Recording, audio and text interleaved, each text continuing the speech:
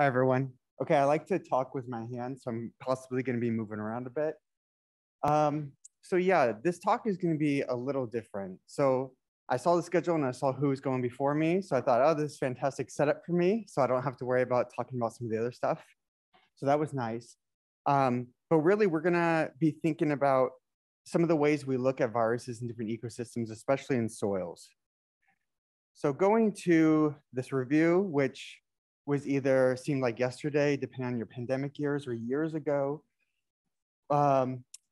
we think there's 10 million to 10 billion viruses per gram of soil, or virus-like particles, things that we think are viruses, right? And in this complex ecosystem, arguably the most complex out there, we have so much going on, and we're trying to find these viruses in this ecosystem. Now, you would think with 10 million to 10 billion, we would be raining viruses. They would be everywhere. We'd be happy with what we know about viruses, but we're not there. So the issue is the main approach in which we look at viruses has been metagenomes, which is extracting DNA right from the environment. So doing a review of the literature, we can see that actually less than 2% of our assembled reads actually go to virus context. So we actually don't get to see the majority of the viruses out there. Arguably, we're seeing the viruses that infect the most dominant hosts, but does that mean they're the most abundant, or sorry, the most important? So we really want to look at viruses, but there's this low resolution because there's all these other organisms in the way. So one way you can get around this, something that I've been working on, is doing a viral targeted metagenome, a VLP metagenome, a virome, which is instead of direct nucleic acid from the environment, we actually are going through a series of a resuspension buffer, physical desorption to get those viruses off that soil, purifying and concentrating the virus particles, and then sequencing those. Now, using this method, depending on how you amplify your DNA, you can get single-stranded and double-stranded DNA viruses. So here we get this increased resolution on our viruses. We can even get ultra small microbes, which is really cool. But the problem now is that we don't get the host information. And we love viruses, but we also want to know what they're doing to the host, how they're impacting the whole ecosystem. At least that's what I care about. So we kind of want to do both strategies.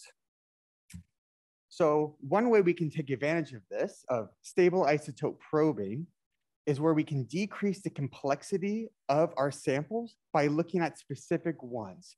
Now, I will be looking at the ones that are active, but you can take your isotope of choice, whether it's 13C, 15N, to look at the pathway that you care about the most. So I'm using heavy water, which I'll talk about in a little bit, because from previous work by Steve Blazewicz, we know that in soils, most of the microbes are actually inactive at a single time point. So when we're sampling with this metagenome, you're getting arguably everything that's there, and then you're describing it and you're thinking, okay, whatever we see the most reads for, that's the most abundant, or that's what's important for this ecosystem. But it may be that that organism's not even active at that time point. It could have been a week ago, or they may become active in a minute or an hour from now. So when I use stable isotope probing, what I'm talking about for heavy water is not deuterium. It's H218O. So we have the enriched oxygen. And we like to add this to dry soil. It's something that aquatic people have to be jealous of, right? We can add water to soil. It's hard to add water to water. So in this situation, water is a universal substrate, and 18O gets involved in DNA synthesis. So the 18O gets incorporated into DNA backbone. So we can look at activity, we can look at DNA synthesis and growth and mortality.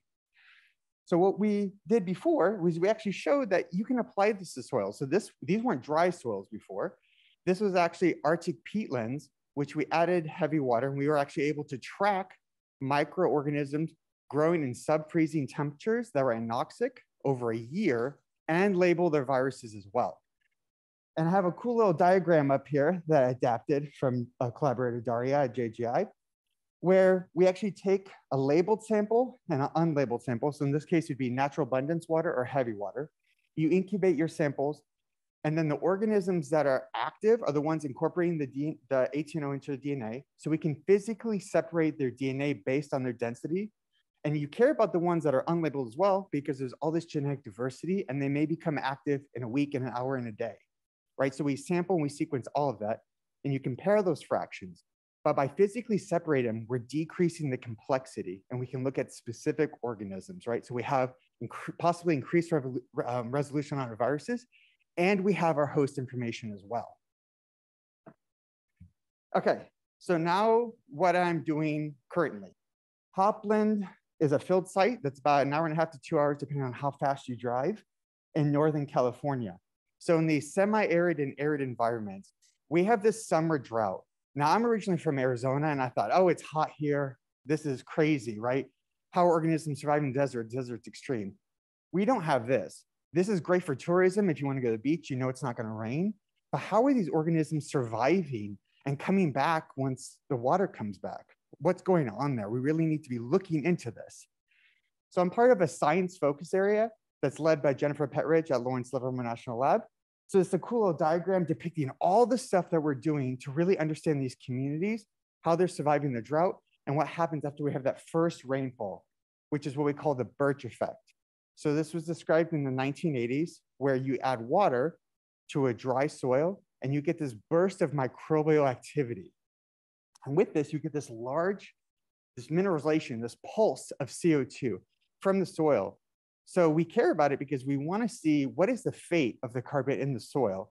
And is this something we can work with, we can mitigate? How are the microbes surviving here? What are the different responses? How much carbon is actually lost, or how much is actually brought back later on? So to build upon this, with my grant, I took this California grassland soil. I had pre-wet, and then I added water or heavy water, and I sampled 1, 2, and 3 weeks. So we don't have space, we don't have habitat change per se, but we have our time component here.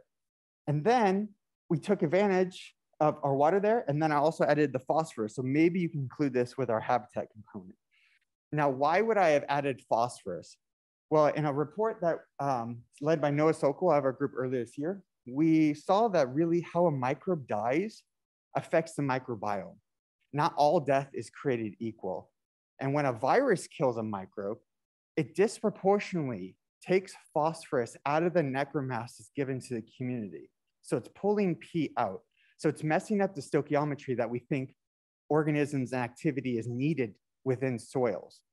So I wanted to take advantage just to see, are we getting more virion production, viral particles in the soil ecosystem? Are we having increased infection rates from viruses? What is going on? So when we look at viruses, as Arvind alluded to earlier, there's so many different types, and we are totally biased. We're going in, we're sampling with metagenome, we're like, this is the virus sphere, this is everything that's going on. When really we're just getting double-stranded DNA viruses. And then we're like, oh, the virome, this is better, we have increased resolution, this is the solution. Well, then we're ignoring everything else that's going on. So with our metagenome, bulk or total, and then we have SIP. So this is what I collected for our experimental design.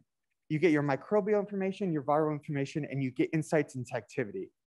Then we added the metatranscriptome to really compare for gene expression and getting the RNA viruses. Then there's the virome. So originally it was just bulk viromes, but I'm happy to say that we now have SIP viromes, but I'm not going to be talking about those. So this is really getting the increased resolution on viruses and then actually labeled virus particles in the environment and describing what does that mean and comparing lysogeny versus the end effect of lytic infection, which is the virion in the environment. And then a novel thing I decided to do when we were building this was to finish the kitchen sink here and look at eDNA. And I was so happy that there was a question asked earlier because I was nervous that I was going to say this and people were like, what is that? We don't get it. Okay, so for anyone who didn't get it, environmental DNA, exogenous DNA, relic DNA, ancient DNA, free DNA, naked DNA. It's all the same thing, different terms, right? It just means the DNA that's in the environment. Why is it there? What is it used for? So many different ways. We know microbes, we use it for building biofilms. We know it's there when they die. How long does it persist? What's its exact origin? How long is it remaining? And what does it go on to do? We just don't know. What I wanted to do different here is if you look at studies that look at this relic, this ancient, this free DNA, they typically will take a metagenome and then take a metagenome that's modified to remove it and say, here's what changed. We took a different approach where we sacrificed our hands and our muscles to push it through a 0.02 micron filter. after our virome approach to actually look at the eDNA itself. So this is not removal of eDNA, this is analysis of the eDNA. So what do we get? We sequence way too much stuff. So yeah, this talk I'm gonna give you is gonna be a portion of the story, and then it's a portion of what's actually sequenced. Because there's a lot that still hasn't been sequenced, and there's stuff that's sequenced, but I can only do so much time. I have so much time on my hands. Luckily, I was able to steal Grant for the summer from Joanne Emerson's lab to help out with this. He didn't have enough time either, so I'm gonna be hopefully stealing people in the future. But this is like the slew that describes our kitchen sink. So imagine your household, you're looking at your dirty dishes. This is me taking a snapshot of the dirty dishes here, and then really trying to bring it all together. So I'm plugging Grant's poster again. It's been plugged twice now, so that means you really have to go to it. So he does more of an in-depth characterization of the eDNA, right? We're still figuring out what that means. And just a preview, the eDNA sucks. It's highly degraded, it's dirty. I had to go and say sequence it, and they said, oh, are you sure? And I said, please. And I threw money in sequencing that, and then I had to sign a waiver, and then they finally did it. So that's how crummy it is. He's also starting to do this preliminary comparison of this kitchen sink, specifically to our viruses from our bulk viromes, and then our stable isotope probing viromes as well. So I'm going to focus specifically a little bit on the eDNA, because this really excited me. And it's a step away from viruses, but I'm going to bring it back to viruses. So in this figure here, I try to make it very rudimentary for everyone to understand. We have the y-axis, which is your environmental DNA. The x-axis, we have pre-wet, so dry, 1, 2, and 3 weeks post adding water. The first thing you should see is the dry soil has a ton of this eDNA in it, right? So whether this accumulated the whole summer or happened right before I sequenced, we have no idea. So that's something we're actually investigating. You'll see after 1 week, we have almost a 60% drop in our eDNA. So something's happening. A week later, we have a small increase. And then a week later, we have another drop. So going through with what we had, so this is totally preliminary. And next week, I might show you something totally different. That's fine. I don't work that fast, so not next week, maybe a month.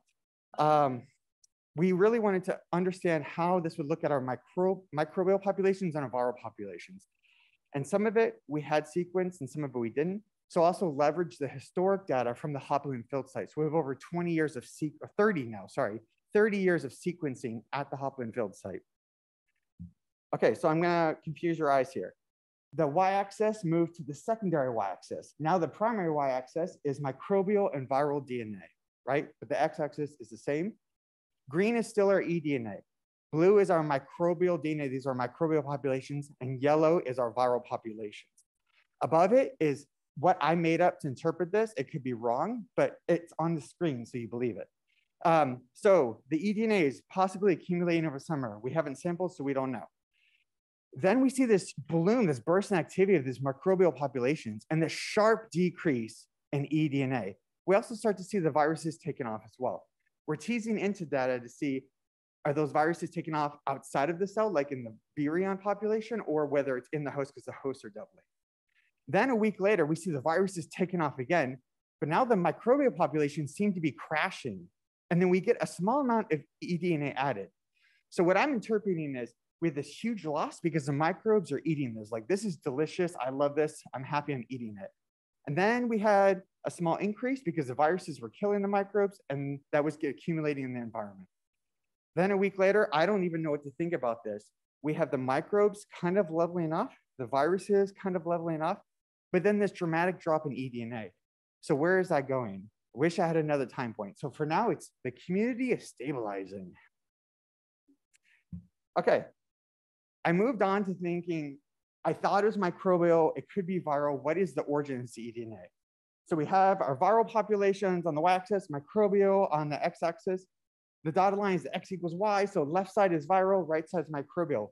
Blue dots is eDNA. We map the reads to the organism or the biological entity. This shows that most of the eDNA is microbial related. So if we think that the microbes are eating the eDNA that came from them, they're cannibals. So these are sick creatures.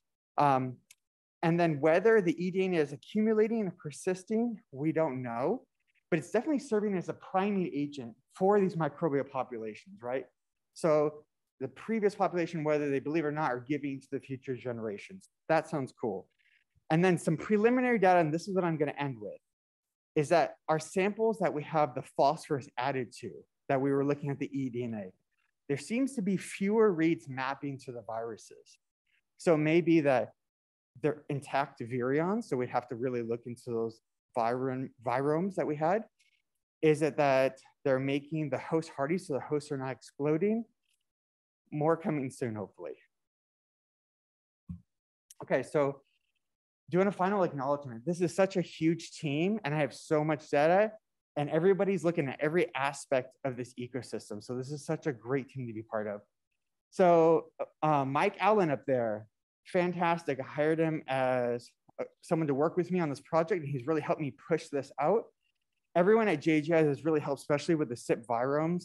That's something I've always wanted to do.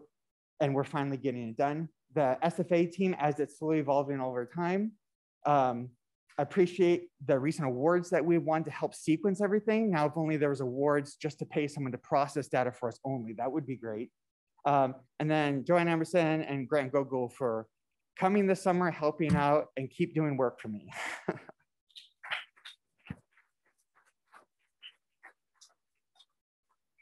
I do want to do a land acknowledgement for Hopland because this is such a great field site. The native communities have really helped take care of it. And it's so nice that when you go out there, not only do we have the Berkeley people who manage it to take care of it, but the natives are there. And if there's something that's not recorded, you point to it, they have their personnel. They know what's going on. They've taken such a good job taking care of this land. And we appreciate that we're able to work with them. All right. Thank you, Gary. I think we're going to do one question from the online chat, if that's good. Okay. Do you think it's a true drop of eDNA, or could it be that the added moisture allows for an organic matrix to flourish that basically holds back eDNA on your filters and therefore preventing it from ending up in the filtrate? Yes. So as we learn in biology, you know, those people that can do a lot of computation stuff, they have the hardships too, but there's nothing like going in the lab, doing something and it fails or you bias it, right? So this approach for eDNA, we're pushing the sample through a 0.02 micron filter. I am biasing what I'm seeing for sure. If anything was collected on something, it wasn't coming through. And then we have the soil and the eDNA stuck and entombed in all these small pores, and we're adding water to that. Are we creating these micropore spaces too, and they're clinging on? Absolutely, because we did not super saturate our soils, right? So if anything, we could be the ones inhibiting it as well. All I can say is I'm gonna keep doing more work. Hopefully it's believable and publishable and people like it.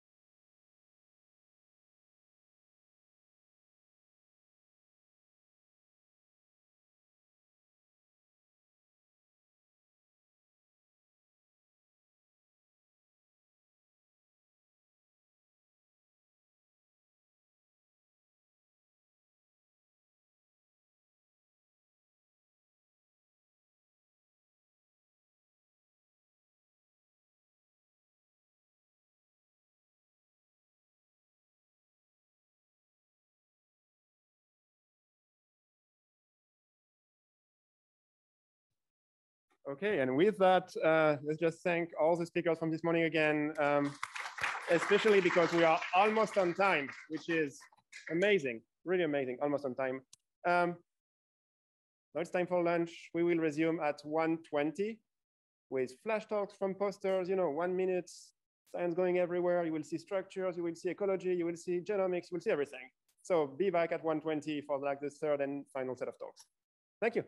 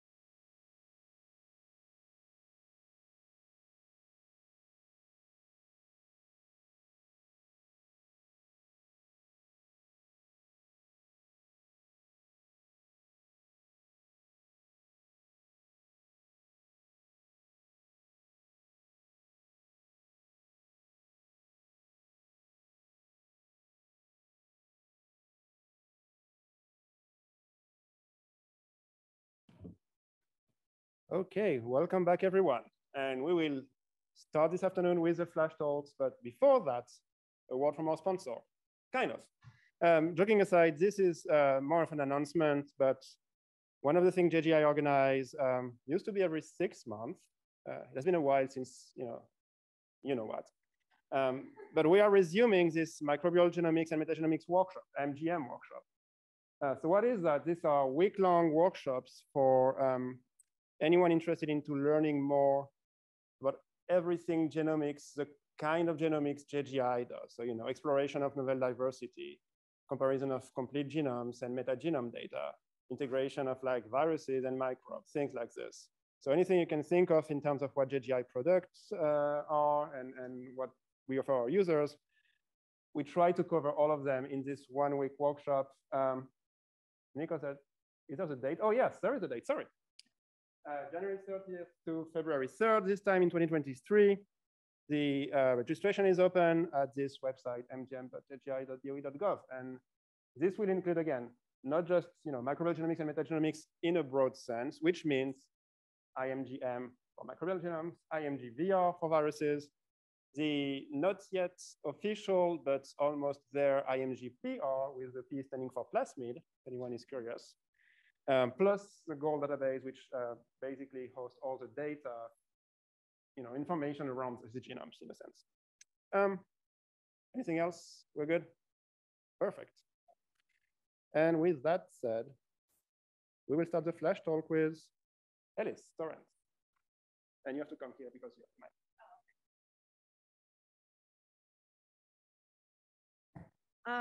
Hi, everybody. Speed's not necessarily like my strong suit, so please yell at me if I'm rambling. But my name is Ellis, and I'm here temporarily working on a short project with Simon. A lot of times when you're using a prophage identification pipeline on a bacterial genome, they have a little bit of trouble differentiating between true bacteriophage genomes and these phage-like elements that look basically identical, so it makes sense. These types of elements are a lot of times the phage tail protein, which can be co-opted by the bacterial host for things like bacterial defense. They kind of use them to stab other bacteria, signaling, also adhesion. And what we're doing is trying to leverage the fact that when we look at the orthologs from these viruses and the orthologs from the host and compare them, we do find that they have a lot of overlap in vertical descent. And so hopefully we'll be developing a pipeline to kind of quickly differentiate between the two. So this is still in its infancy, so definitely come talk to me, ask me questions, tell me about problems, things like that. Thank you. Thank you. I will actually MC this from the side. Maybe, not sure. I can do this one again. I actually like yours, so yeah. Hello, I'm Vanya, can't see that. I'm a grad student in Andy Fryer's lab in Stanford. I have a poster about these really weird RNAs that I've noticed in human gut metatranscriptomes that kind of fold into these weird long needles. There's no corresponding DNA reads that I can find. And they have no apparent homology to any database that I've tried to look into. So they're completely just unknown stuff. And they encode these proteins that AlphaFold thinks folds into well-folded domains. But again, there's no sequence or structural homology that I can find. So particularly exciting is that I've managed to find positive samples in collaboration with the Bart lab at Stanford. And so I'm now starting to study whatever these are in real life as well. So please come to my poster if you're interested in hearing more about these and how I found them in the first place. Thank you. Perfect, thank you. Oh, here we go, it actually works. Yeah, next is Morgan from Melissa Duhaim's lab. Hi there, I'm Morgan. I'm from the University of Michigan. I work with Melissa Duhaime, and I have a poster today about the evolutionary patterns of global ocean viral genes. So my plug here is the methods, and then to find out the results, you need to come talk to me at my poster. So Tara Oceans is the data set that I'm using. I'm using the free living fraction that have been binned by Tom Delmont. And I have these MAGs here, metagenome assembled genomes, which are not clean for viruses. So I've mined out those viral contigs. And I've used this to create through read mapping and converting nucleotide sequences to amino acids. I have these population consensus sequences that are viral, and I map back these individual reads, and those represent variants in the population. And I'm using these variants as single codon variants to determine evolutionary patterns in these functional genes. So if you're curious what viral genes might be under negative selection or positive selection or neutral processes, I'd love to talk to you about what they are. Thank you. This is killing me. Okay, here we go. Hello, I'm Jan Finke from the HECA Institute and UBC in Vancouver in BC. We've lately been working more and more with marine metatranscriptomes, not only so we can study all the different viruses simultaneously, but also to get a feel for the activity in samples. To better analyze these short sequences in metatranscriptomes, we built a deep learning model to classify sequences into either pure prokaryote or eukaryote or one of the 4 viral realms. We applied that model to samples that were taken off the coast of British Columbia, up there, Calvert Island.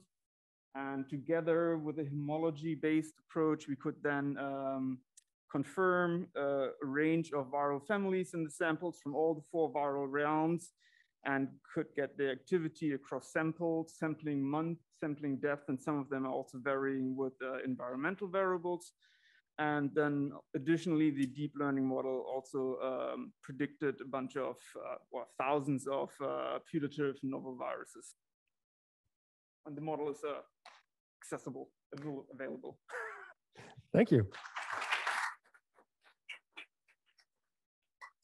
Next is Christian from Johan's lab. You may recognize the style. Yeah, I'm Christian. I'm from Johan Emerson's lab. I should have put my name in there. Yeah, so I have a poster about what happens when you take very dry soils and then you add water. That might sound like a déjà vu. So if Gary convinces you about why it's important to ask that question, come to my poster. I would also say that this study in particular is a good example of how tracking viral diversity, can improve your well-being and just restore your mental sanity as a microbial ecologist. And that's because sometimes when you're tracking viral composition, you can actually reveal ecologically relevant dynamics that are lost with other methods, right? So to convince you about that, this is just a quick look at some of the data. This is a heat map from the same set of soil samples. The up one has, we extracted total DNA and profiled the bacterial community composition. And the main point is that there's no pattern. But if we take the same soil samples and we perform viromics and we track the composition, there's a very clear successional trend. If you're interested in that, come talk to me. Thank you.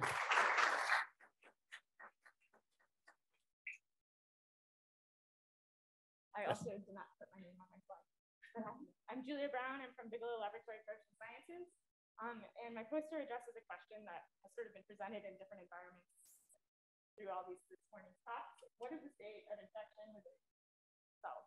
And so I asked the question, what is the state of infection with DNA viruses within epipelagic bacteria, marine bacterioplankton? And so the data that I'm using to look into this is single-cell genomics data, where we've sorted individual cellular particles, amplified the DNA within them, and sequenced them. And this is advantageous because not only do you see genomic DNA, but also associated viral DNA and other stuff. And so we applied this technique to samples from around the globe, 12,715 cells total. And so come to my poster to find out how many cells are infected by a virus, and also to talk about the process of finding viruses and the other stuff that comes along for the ride that is also interesting to look at. Thank you.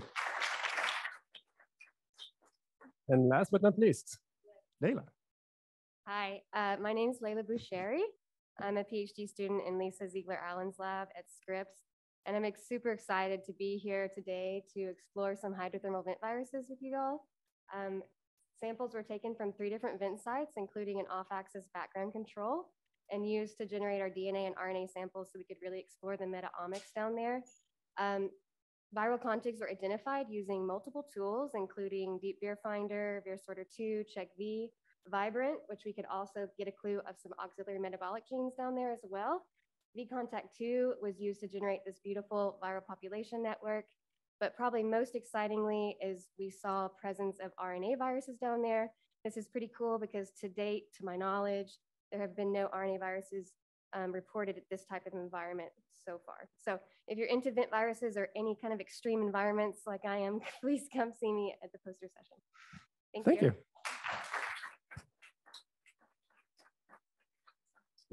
This was awesome. No offense to any other presenter, but I love the flash talks. And these guys were perfectly on time. So thank you so much. You're amazing. And with that, I will hand it over to Joan or Antonio. I will set up this paper back here.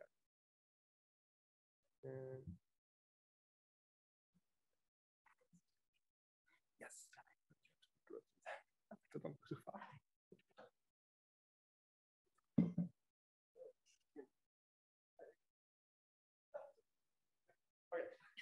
Oh, I can do this too. I can introduce myself. You can do. We can do it any way we want. Anyway, I mean, we are here for the talk pretty more than the intro.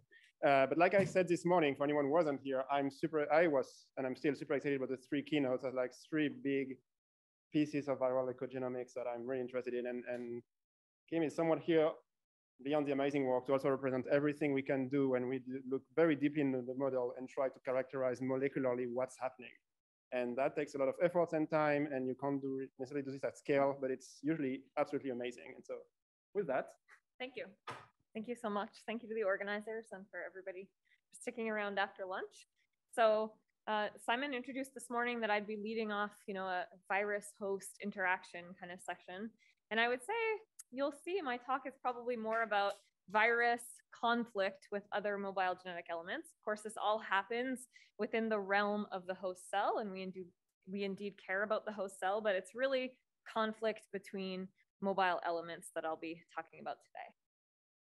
All right, so my lab thinks about lytic bacteriophages specifically. So these are viruses that engage with specific receptors on the cell surface, inject their double-stranded DNA genomes, and then elaborate a very wonderfully orchestrated transcriptional and translational program to take over the host cell machinery, replicate their genome, and assemble structural virions, which house newly replicated genomes.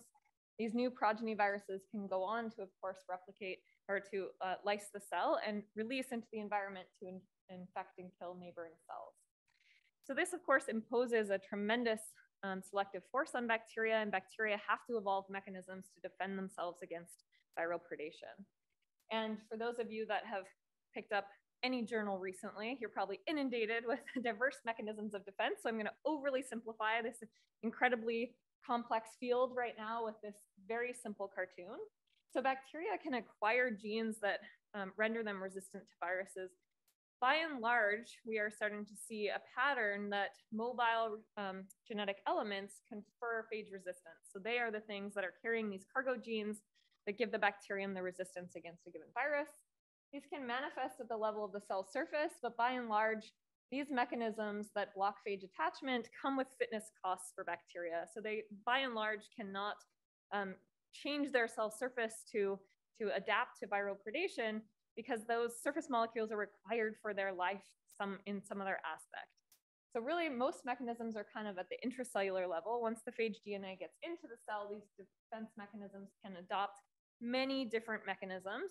Some you will have undoubtedly heard about, things like CRISPR-Cas and restriction enzymes can act to degrade the viral genome before the replication program is initiated. If the host cell does not have such a defense or the virus can evade it, then it will continue its attempt at replicating in the cell.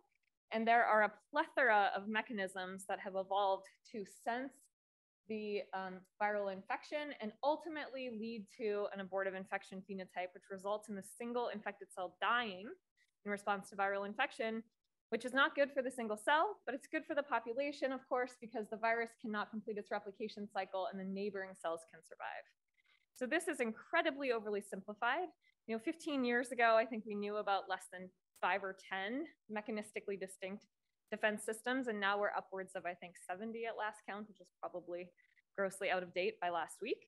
And so this is really amazing emerging field when it comes to diverse mechanisms.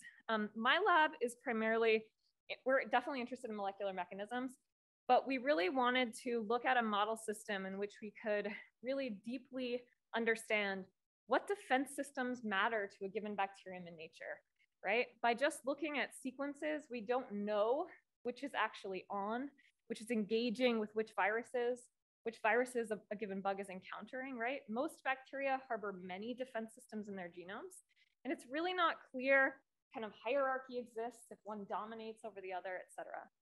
So my lab set out to really set up a model system to study these dynamics from a clinical point of view. So we study Vibrio cholera, which I'll get into in a moment. We isolate samples and we study these samples over time.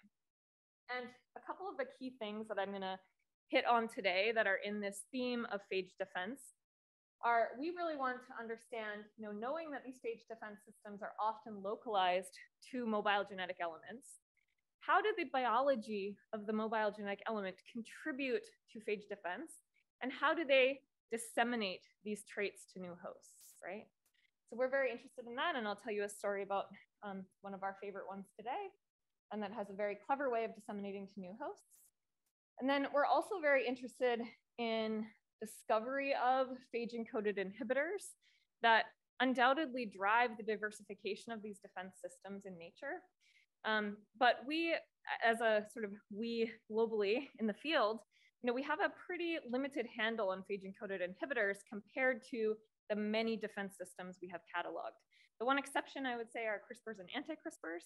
It's very clear from that beautiful work that the diversification of CRISPR-Cas systems is driven in large part by these amazing phage-encoded inhibitors.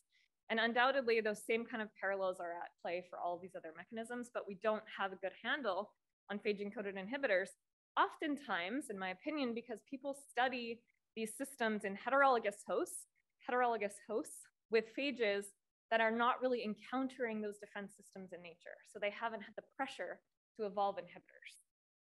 All right, so to establish sort of a model system, we focus on Vibrio cholera as our bacterial host. So this is an aquatic facultative pathogen, so it can live freely in aquatic reservoirs, emerge to cause disease in humans following the ingestion of contaminated food or water.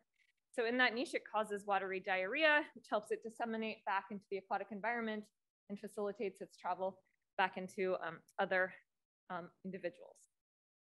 It's been known for a long time that phages are, of course, associated with Vibrio cholera. Lytic phages are associated with Vibrio cholera in aquatic reservoirs, no surprise to this audience. But we also know that these phages must be co-ingested along with their bacterial host into individuals, because we find a subset of these same phages in stool samples of cholera patients, right? So this is a scenario where Vibrio cholera is attempting to replicate and cause disease in a human host, is being inundated by phages that are attempting to kill it. And we hypothesize that those strains that are ultimately most successful must have ways of defending against viruses in order to help them continue to flourish in that niche.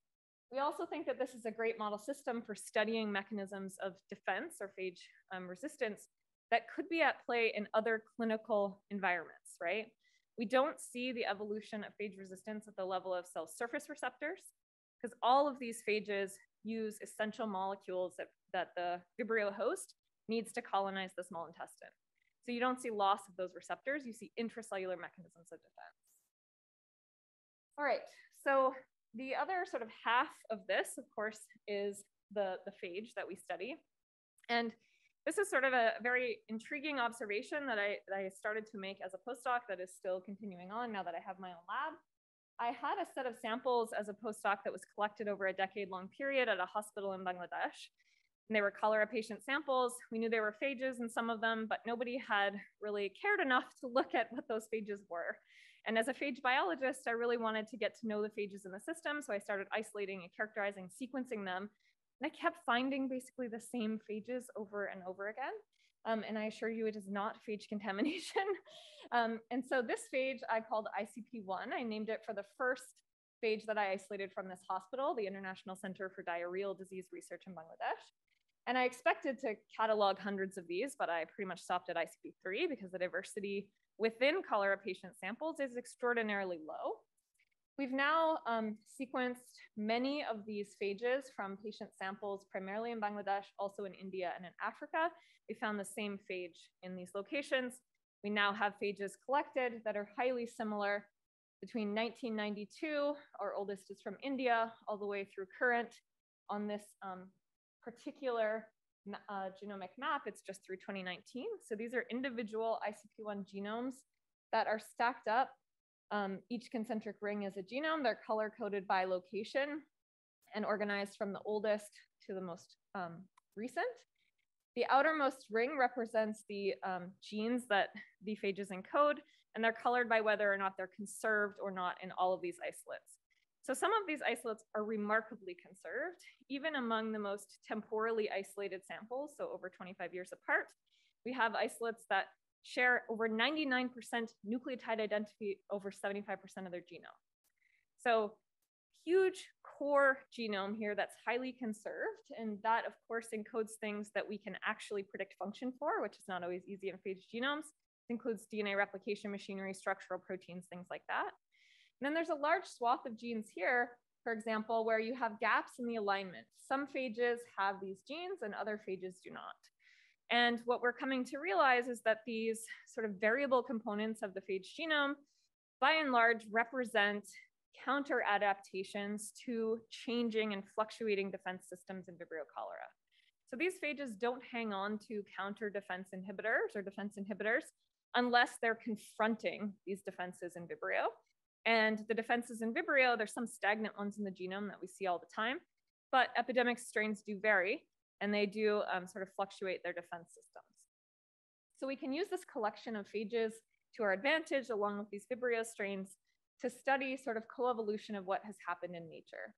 So the idea here is pretty simple, right? We can take our collection of phage and our collection of Vibrio, and we can ask, okay, well, if bacteria from the future are resistant to phage from the past, then they have acquired some resistance trait, and we can attempt to find it. And these are all tractable, so we can use a lot of genetics and a little bit of biochemistry to delve into mechanism. And then similarly, we can take phage from the future and ask, can they now plaque or overcome those defensive barriers that once existed? And indeed, we find evidence of that. So that's sort of our system to study coevolution. And I'm going to start off by telling you about sort of one of the favorite mechanisms of anti-phage activity that we discovered in my lab that's encoded in epidemic strains of cholera. So this is where it really gets to a story about competing mobile genetic elements, okay? So the element I'm going to tell you about is the phage-inducible chromosomal island-like element, called PLE for short, because that's too much of a mouthful. The phenotype of a PLE-positive host is very striking.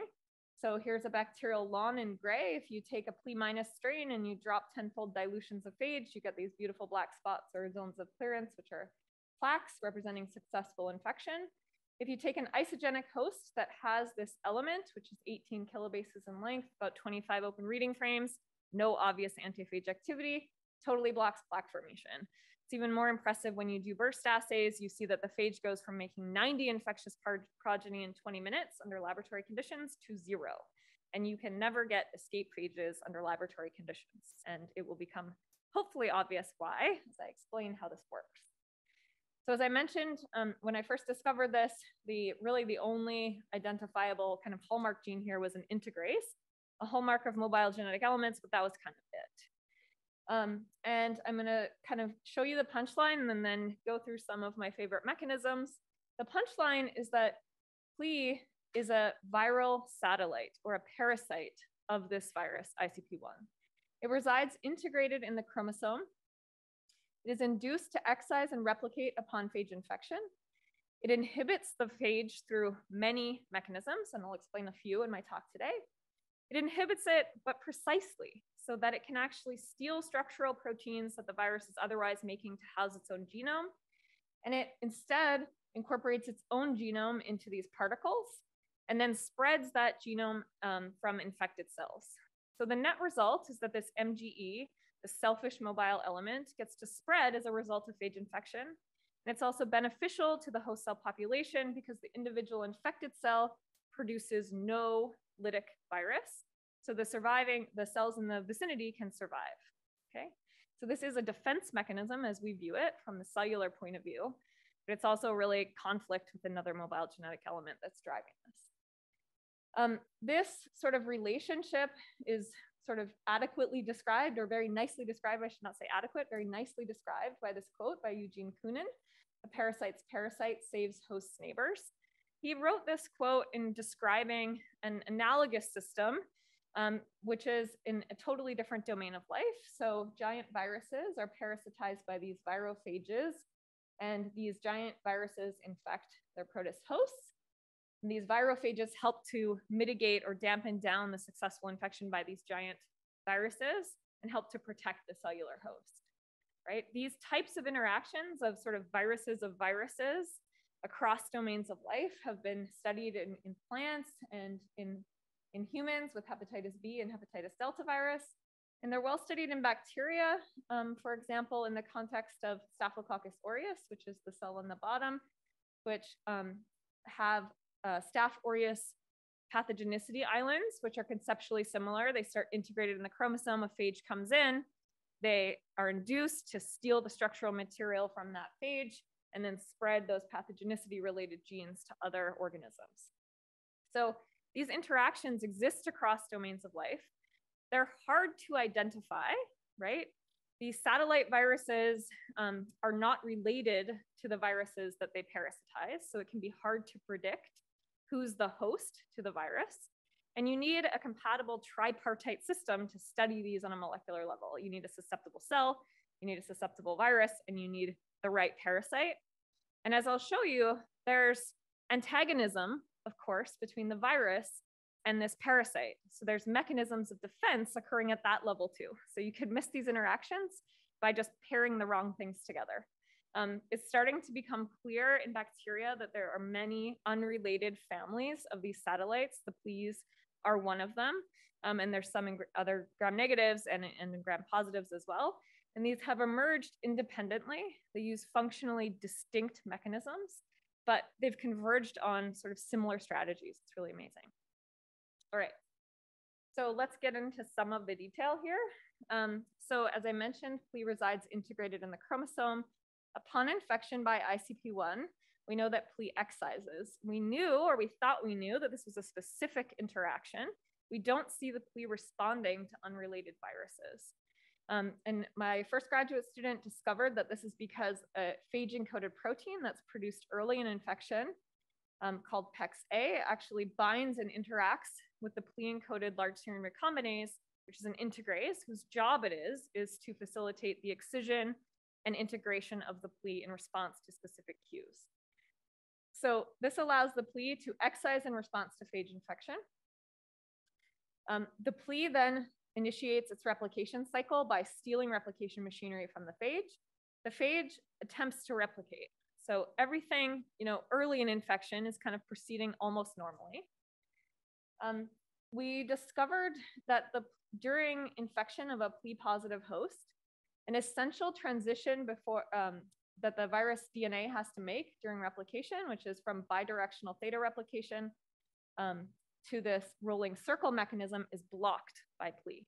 So many double-stranded DNA viruses have to initiate this transition so that they can create the concatemers that are packaged into the virions. Okay, so this is an essential step for packaging.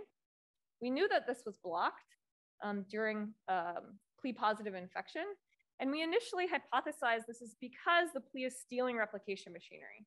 The plea replicates to nearly 1,000 copies in 20 minutes. It's astounding. And so we thought just the fact that it's stealing the replication machinery from the virus makes it not available to the virus and it can't transition. Turned out not to be true. This actually occurs even when the plea does not replicate. So we set out to sort of discover what this mechanism could be, and we used a deep sequencing approach and observed that the viral genome was actually being nicked or cleaved at specific sites during infection in the presence of plea. And we identified a nickase encoded by the plea that actually targets the phage as it's trying to transition to rolling circle replication. We named this enzyme NixI, so it cleaves the phage genome right at sort of the transition time point. It's precisely expressed at that key time point. And this is sufficient to block the phage from forming new progeny. So this is just one mechanism that it's on its own is totally sufficient. I will add that one thing that's very interesting about this enzyme is that we don't understand how PLE protects itself from this enzyme. We know that it's a site-specific nickase, but actually if you clone that site onto the PLE, it is resistant to activity by that enzyme. So that's sort of a mystery. All right, so all the while the phage is attempting to complete its life cycle. Part of this stage of the life cycle involves producing structural proteins that it is attempting to use to package its own genome. At this stage, the PLE recruits those proteins and instead packages its own genome into these PLE-like particles, or PLE phage-like particles. So these are housing the PLE genome, and I always forget to say this critical piece of information, which is that everything in red is PLE encoded and everything in blue is phage encoded. That would have been helpful 5 minutes ago. But regardless, what happens at the end is that a PLE encoded protein along with phage encoded proteins mediate lysis of the bacterial cell. This actually happens a little faster than the phage would otherwise program it to be by virtue of this membrane protein, the PLE encodes lid-I. These PLE particles then can go on to adopt the same receptor requirements and host entry mechanisms as the phage. So they simply bind to Vibrio cholera and they can effectively inject the PLE genome, but the PLE is not capable of carrying out a complete viral life cycle. It doesn't have all the genes that it needs to do that to kill the host. And so what it does instead is it uses that same large serine recombinase integrase to integrate into the host chromosome at a specific attachment sequence using a cognate attachment sequence on the circularized PLE genome to give you a PLE positive recipient that can go on to survive, of course, because there's no virus being produced. So this cell can survive, the PLE genome persists, and should it encounter ICP1 in the future, the same reaction will occur. So if you've been paying sort of close attention to the cartoons, you will note that these virions not only contain the PLE genome, but they look a little different, and that's very much on purpose. We knew early on from electron microscopy work that the PLE is packaged into modified virions. So the PLE does not encode a complete suite of structural proteins. So these virion proteins are coming from the phage, but it's manipulating how they're assembled to its own benefit. And so you can see this here for the EMs. You can see that the capsids here are really tiny compared to ICP1's capsids. Now the PLE genome is only about 18 kilobases. The phage genome is about 120 kilobases. So this is a mechanism by which PLE can force the assembly of small capsids to restrict the packaging of the phage genome. So even if the phage manages to evade the nicking endonuclease, you can actually get only incomplete phage genomes packaged into these smaller capsids. So this is another mechanism that by itself is inhibitory. And a graduate student in my lab has been looking for the mechanism of how this works. And through a series of genetic and biochemistry experiments, we've narrowed it down to a single protein that we call TCAP. And this protein for TCAP makes tiny capsids, so it's necessary and sufficient for the PLE to drive the formation of small capsids. And we used cryo-EM on capsid intermediates that are referred to as procapsids. So you can just in E. coli express capsid proteins and the scaffold protein, which directs the assembly of the capsid. If you take the ICP1 proteins, you can make procapsids that resemble what you would expect from the virus, which eventually builds a T=13 capsid. If you co-express the scaffold TCAP from PLE, you get these tiny procapsids made in E. coli, so it's sufficient. And beautiful cryo-EM data shows that indeed this scaffold is an external scaffold that basically forms a cage-like structure around the assembling capsid to restrict its size. Okay, so this is the mechanism by which PLE uses to modulate capsid assembly. So I've told you a series of mechanisms that we know are each inhibitory on their own. DNA replication is inhibited, capsids are remodeled. It makes lysis go a little bit faster, and the phage suffers from that mechanism. These are just 3 mechanisms that I've told you about. It turns out that if you knock out all 3 of these mechanisms, the PLE is still inhibitory. Turns out that if the PLE doesn't excise or replicate, it's still inhibitory. So we know of at least 2 other mechanisms of single gene products that are sufficient to block the phage. Okay, so what this means from the phage's perspective is that it's being attacked at several different stages of its life cycle. it is impossible, as far as we can tell, both in our hands and in nature, to evolve mutations that allow for escape of each of one of those components, even though individually, if you express a single inhibitory protein, you can just get point mutations that stop the interaction. So actually, when you express TCAP, the scaffold, you get suppressor mutations in the capsid protein. This helps us figure out how these things work. But in nature, we don't see any evidence of that occurring. So then this sort of brings me back to how I started the talk, which is thinking about, okay, well, Vibrio can resist the phage, and we have this collection of phages over time. The phage must have evolved mechanisms to overcome the plea in nature. And could this contribute to the diversification of pleas that we may see in nature? And I haven't told you that we do see it, but I'll explain it. And so we take advantage of our phages again to understand how phages may overcome these mechanisms. And so I'll tell you about 3 distinct mechanisms of how ICP1 copes with plea in nature. And I should have started with this, but one question is like, does it need to? This is a mobile genetic element. Maybe it's not in all strains. Maybe the phage doesn't encounter it that often. So a big part of our work is surveying Vibrio cholera genomes. We are engaged in collaborative efforts to collect Vibrio from endemic regions, sequence those strains, and understand what genomic fluctuations we're seeing. We also, of course, mine data to look for the presence of elements we're interested in. This is our sort of more recent analysis of about 3,400 Vibrio cholera genomes that are collected as the early 1918, I believe, but they're all clustered here because you can see there's only like 10 genomes. But of course, we're getting more and more genomes as time goes on. And then we asked how many of those strains have plea, and then what variant of plea do we see? So you can see here that pleas are somewhat persistent, but dynamic, right? So there's usually strains that are presumably epidemic strains that don't have plea, but at a given time, you can see that the population could be dominated by plea positive strains. We also see a pretty interesting dynamic where a given plea variant will circulate for some time. It could be sort of rarely for a year, could be a decade. And then we tend not to ever see it again. It disappears and we don't see it circulating. Instead, we see it being replaced by a new variant. So on the right-hand side are just sort of the color codes for each of the 10 plea variants that we've described. And I'll show you sort of towards the end about more specifically how they vary. But a message I want to get across at this point is that broadly, these mobile elements are mosaics of functional gene modules. So what this means is that a given plea will always have the necessary components to mobilize in response to phage infection, to manipulate packaging of its genome, which is an area I didn't talk about, to replicate in response to phage infection and steal that replication machinery, to assemble these modified virions and genes that include genes to help lyse the cell. So they all have the same components. They're all in the same order, but the identity of the proteins executing these functions varies across pleas. And this gives us a hint.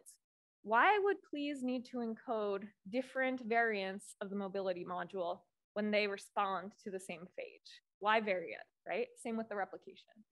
And our hypothesis is that this mosaicism is being driven by counter adaptations or inhibitors in the phage. So if the phage finds a way to outdo this replication module, a different replication module has to be selected for. And I'll show you our evidence for that. All right, so I'm going to talk about 3 mechanisms of counter defense that we've discovered.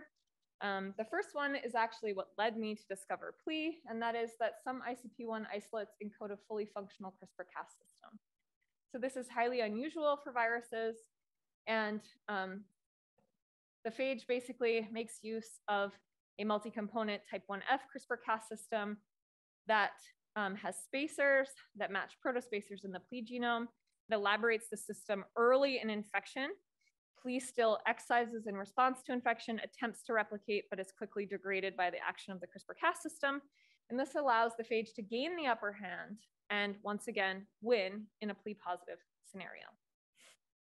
Now, we knew from our genomes, CRISPR-Cas is kind of a big part of the phage genome when it has it. It's about 8 kilobases of 120 kb genome. So it's a big chunk of the genome to dedicate to anti-plea defense.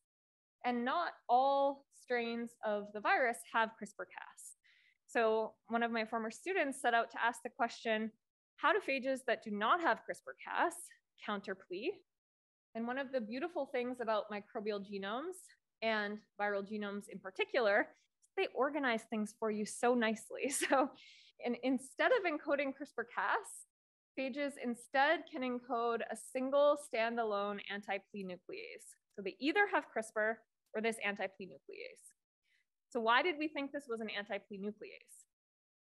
The answer was because this nuclease, which we called an origin-directed nuclease, which I'll explain why, or ODN. So this phage-encoded nuclease has an N-terminal DNA binding domain that's about 40% identical to the replication protein of the PLE. So it mimics the replication protein, the N-terminus of this protein. We had a crystal structure of this. We knew this was the DNA binding domain of this protein. And my student had already showed in a previous publication that this protein binds to the origin of replication at discrete sequences referred to as iterons. So instead of just the DNA binding domain and a C-terminal, presumably replosome recruitment domain that allows the PLE to steal that replication machinery, the C-terminus was a very obvious endonuclease domain. So we hypothesized from this very simple architecture of this protein that it would actually produce a protein that would localize to the PLE origin of replication and then could cut that origin of replication. And so we showed this genetically, and we also showed it through purifying the ODN enzyme. A catalytic dead version of it is incapable of cutting the origin of replication in vitro. If you add the catalytic active variant of this enzyme at increasing concentrations to a PCR product derived from the origin of replication, you get cleavage sites that precisely map to where those iterons are in the origin. And if you delete the iterons, it's no longer susceptible to cleavage. So this was a really cool mechanism, but of course, it sort of begged the question, well, if this is so good, and it really is very good, it's a small enzyme, totally blocks PLE replication, presumably because it targets right at the origin. The phage can win with it. Why encode CRISPR, right? Like that's a really complicated thing to do when you could just encode this. And the answer is fairly simple. This is a site-specific nuclease by virtue of the fact that it mimics this one variant of the replication module. So PLEs that encode different replication modules, such as these PLEs that I'm just schematically showing you with the green module, they encode a rep A protein. They have the same C terminus, but the N terminus of the rep A protein that they encode is variable, and they encode a variable cognate origin of replication. So the rep A protein and the origin have to be compatible, but as long as a PLE has a compatible replication module, it can replicate. So what this does is that this gives these PLEs a selective advantage. They're no longer susceptible to cleavage by this origin-directed nuclease because it simply cannot recognize that sequence, right? So this gives us a clue that maybe this origin-directed nuclease has provided some of the selective pressure, perhaps all of the selective pressure, for PLEs to adopt variable replication modules in nature. The next mechanism I'll talk about is sort of hot off the not yet press. This is another mechanism that we just described. We don't understand it fully. It's very interesting, but it started with a similar observation. We had a phage that did not have CRISPR and yet could still overcome certain PLE variants. And it started with the observation that it could successfully replicate in the face of PLE2. So we discovered through a series of genetic screens that this came down to a very small protein that we named ADI, and I'll explain why we call that ADI in a moment. We showed that this ADI protein is necessary and sufficient for this phage to antagonize the PLE. It's a small protein of unknown function, only 147 amino acids. And unlike ODN or CRISPR, there was no predicted DNA binding activity and no nuclease activity. So we were a little bit stumped at how this little protein could presumably achieve the same sort of mechanism. How could it precisely attack and degrade this replicating competing genome? So what we decided to do is go after, again, one of our favorite approaches, which is just deep sequencing during infection to look for evidence of cleavage of the PLE and perhaps at specific sites. So was the PLE being targeted for degradation, and was it being targeted at precise sites? And so to do that, we compared an infection where the PLE was allowed to replicate unperturbed compared to an infection where the phage encoded ADI. We looked at ratio of the coverage across the plea genome and then mapped particular locations where we saw evidence of cleavage dips or dropouts that represent sort of valleys, putative sites for nuclease activity. And this is actual real data here. This is T equals 8 and 16 minutes post-infection. We saw one precise valley in the plea in the presence of ADI. And what was very interesting is that this site is actually the circularized junction. So the at-P circularized junction that only forms once the plea excises, right? The first thing that happens is the plea jumps out of the chromosome, circularizes. That new site is the target for ADI activity. Now, we were a little bit perplexed because we were able to demonstrate that if you clone just the at-P sequence, which we thought was sort of the necessary target site, into a strain that lacks the integrase that otherwise wouldn't make this site, ADI has no activity. So it wasn't just the formation of this at-P target sequence that was required for ADI activity, but actually the ADI anti-plea activity requires the plea integrase. Okay, so not just for formation of at-P. Again, the plea integrase is a DNA binding protein with catalytic activity to cut DNA. Its job is to do so precisely, right? Its job is to precisely cut the DNA and then ligate it back together to allow for recombination to occur. And so what we were seeing was different than sort of just integrase mediated activity. We also had a clue from a really simple experiment, which was just co-expressing the proteins in Vibrio. What happened? ADI by itself, which is in pink, is not toxic to cells. So this is not what you would expect if this is a true nuclease on its own. The integrase also is not toxic to Vibrio on its own, again, because it's a precise nuclease. There's one attachment site, it's not going to do anything. However, when you co-express those two proteins, you see really robust cellular toxicity. And we wanted to confirm that the cellular toxicity was associated with nuclease activity. So we took a microscopy-based approach. And you can see here that when either protein is expressed in Vibrio, you can see the outlines of the cells here. By DIC, you can fluorescently stain the DNA and then do traces, and you can see these nice intact cells loaded with DNA. You co-express the proteins, the cells are intact, there's no DNA. Okay, so along with this assay, we also did a plasmid depletion assay to show that just ADI and integrase expressed in cells, if you introduce a plasmid with an attachment site on it, you get preferential degradation of that plasmid and not an empty vector control. So these two proteins alone are sufficient to mediate the site-specific degradation of the at sequence. We presume that that specificity is being driven entirely by the integrase. So our model is actually that the integrase is, the activity of the integrase is being modulated by this ADI protein. We suspect that there's a direct interaction between these proteins that then sort of turns the integrase on its head, and now it aberrantly cleaves its own genome. Okay, so we have evidence that the catalytic activity of the integrase is required for this toxicity and nuclease activity. And we were unfortunately unable to recapitulate this in vitro, but that's sort of the model of where things stand. So once again, when we think about sort of this mechanism and how this contributes to the diversification of pleas in nature, we once again see, just like the ODN story, that pleas can encode diverse mobility modules. So they all encode a large serine recombinase. They all have to respond to phage infection through excision and then subsequent integration. But only a subset of the pleas are susceptible to ADI activity, and the other ones encode integrases that are resistant to its activity. Again, suggesting that this phage counter-adaptation has helped to contribute to the diversification of pleas in nature. So putting this together, always save a good complicated slide till the end of your talk, right? Good lesson. So here are the pleas. This is the actual MOV alignment of each of the pleas. So the DNA alignment here. The colors in purple represent DNA sequence that is conserved among all the pleas. And then the variable colors tell you that they match between particular pleas. So all of them encode this integrase, but it's a little hard to tell. This flavor of integrase is actually encoding a divergent protein than this one. What this does on the end is give you a host range. These ones are resistant to ADI, these are susceptible, these are resistant. Same with the ODN. So this helps us to sort of start to tease apart what could have driven the diversification of these pleas in nature. I will say that our understanding up to this point was that CRISPR-Cas was the magic bullet.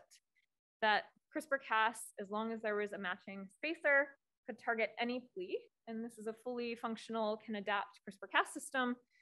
So this seemed like the magic bullet for the phage. We are engaged in ongoing collaborative efforts to continue to survey epidemic strains of Vibrio cholera and understand what emerging pleas are coming up and what ICP1 is doing in response. And this was the picture from a recent publication that made me admittedly very nervous. And another reason to not be happy in 2020 is that plea went away. So I was a little bit like, uh-oh, maybe another plea will come and how long will it take? My whole lab is, a lot of our lab is dedicated to understanding the biology of this element. Fortunately for us, in 2021, we saw the emergence of a new plea that has quickly emerged to dominate the epidemic landscape. So if this y-axis went up to 100%, that would be what's happening right now in Bangladesh. Every single epidemic strain has plea 11. This plea is really interesting. And I'll just leave you with this teaser. It is not susceptible to CRISPR-Cas. It is not susceptible to ODN. It is not susceptible to ADI. So we do not have any ICP1 isolates yet that can overcome this plea. And we're eagerly awaiting our next sort of shipment of stool samples to see what in nature the phage has done to overcome this new variant. And with that, I'd like to thank my lab. A lot of recently graduated and folks who have moved on contributed to this work, as well as my current students. This work would not be possible without my collaborator in Bangladesh, Munir Alam, and then my collaborators for the cryo-EM. I'd like to thank my funding, and I've left a few minutes for questions, hopefully. Thank you.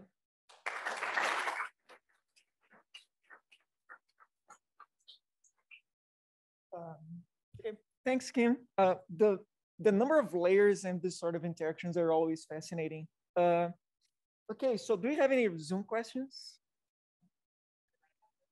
Yeah, sure. Yeah, here. All right, so we'll start with one from Zoom. Does it sound like this is on? Great, all right. Are you finding PLE outside Vibrio? Yeah, so we have mostly found pleas in Vibrio cholera. We do have a recent publication that hints at some similar satellites outside of cholera strains in Vibrio. So in Vibrio algonolyticus and I think Harveyi, it was the Nixai publication.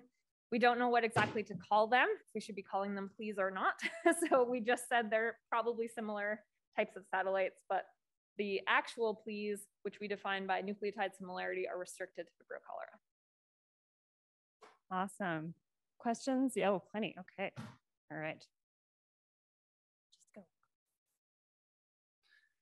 Hi, that was a great talk. I am thinking more about driving of evolution for pleas, right? So if you're thinking that you have Vibrio that is being infected by viruses and the plea is not working, is that plea then being expressed and then it's not working and then it's making its way into environment? So are other Vibrio picking it up and learning that they need to adapt? Like, is there sensors? We're seeing this in the environment. We need to adapt ours because it's not working. Yeah, that's a good question. We certainly have no evidence of that. All of the anti-plea mechanisms that we've studied also limit plea transfer during phage infection. So it's not as if the plea is still able to steal that structural machinery and then go on to propagate to the same extent that it normally would. As far as other mechanisms promoting sort of the adaptation or the adaptations of pleas, one thing we're really interested in is thinking about how pleas may compete with one another. We actually never see pleas co-resident in the same cell, which is a very strange observation that in other phage satellites, they do usually coexist in the same cell. So we think there may be some exclusion mechanisms. We haven't been able to see any evidence under laboratory conditions, but it's something that we're thinking a lot about as playing another role in sort of these variability and these changes we see in nature. Super cool. Yeah, great talk. Are the plea integrases similar to any phage integrases that are known? No. No. Most of the plea proteins are not similar to any other proteins. And the integrases are very clearly large serine recombinases, but not related to ones from phages that I know of anyways. Thank you. Sort of following up on the previous two threads then, do you have a sense of where these things come from? Like, are these, integrative conjugative elements that sort of started to become like phage, or are these, prehistoric sort of phage things that started to become more like integrative conjugative elements? They seem to have such intimate knowledge of the phage replication mechanism. Yeah, it's a great question. I mean, I would say that there's two major hypotheses about how these viral satellites emerge. And one is that they're decaying viruses that have lost essential components that now have to steal from other viruses. The other thought is that they're mobilizable elements that have gained the capacity to parasitize phages because, hey, what a great way to get out of a cell, right? And protect yourself in that extracellular environment. So for please, what I was sort of hoping with this historical collection is we'd see some sort of evidence of either more gain of autonomous viral functions or, something like that. We haven't seen that. All of the pleas that we have discovered all sort of rely on ICP1 to the same extent, giving us no clue about if they were sort of decaying prophages or not. Excellent. We're about out of time. If there's one more quick one. Okay. Great. Thank you so much, Kim. That was fantastic.